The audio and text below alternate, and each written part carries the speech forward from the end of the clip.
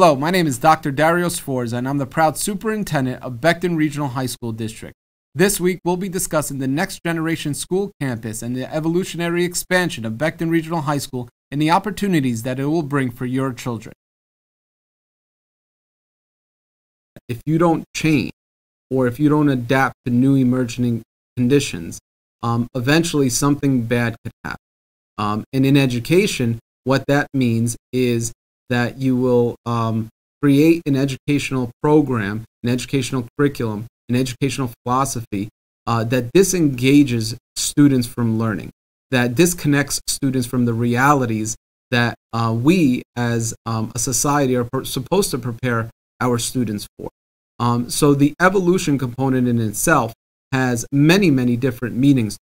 And the cost of doing nothing could mean that our students won't ever get the opportunities that they deserve, and that somebody else may pick up that opportunity for our students, and eventually maybe our students will select those institutions rather than Becton Regional High School.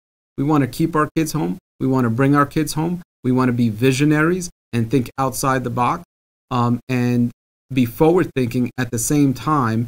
And I think, we're right at the cusp of that with this Becton Evolution.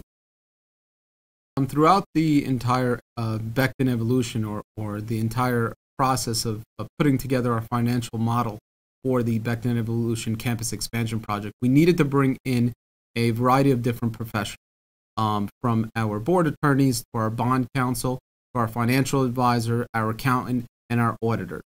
These individuals were tasked with projecting out 10, 15, 20 years, a very conservative budget to make sure that every single part of the project, whether it be the tax impact on our local Carlstadt and East Rutherford residents, the tuition adjustment agreement with our third sending district, and with the cost savings approach, which we probably don't talk about as much as we should, to the Becton Regional High School community. So some may have heard Becton talking about the 2.5, and really it's 2.5 to over $3 million per year that Becton Regional High School spends on out-of-district costs. We just actually did an assessment today, and that number came out to about $3.3 million that we are on course to spending this year. So you project that out 10, 15, 20, 25 years, and you're getting, 25 years, you're spending over $60 million without inflation easily.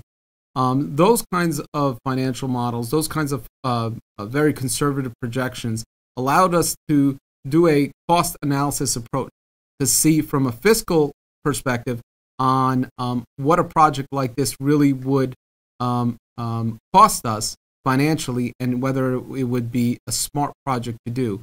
And so looking at it from a programmatic standpoint, from an educational standpoint, it's very easy to see that we would all want to offer our kids everything that we are presenting with the Becton Evolution and continue to evolve, just like the pioneers that stuck that shovel in the ground 50 years ago envisioned for Becton Regional the past 50 years. But the financial models right now, because of the unique situations, really allow us to see that this is not only a morally, ethically, and educationally sound project at this time, but the evolution, but because of all the different components, financial components, really is a smart investment and allows us to have a return on investment by investing nominally at this point in time.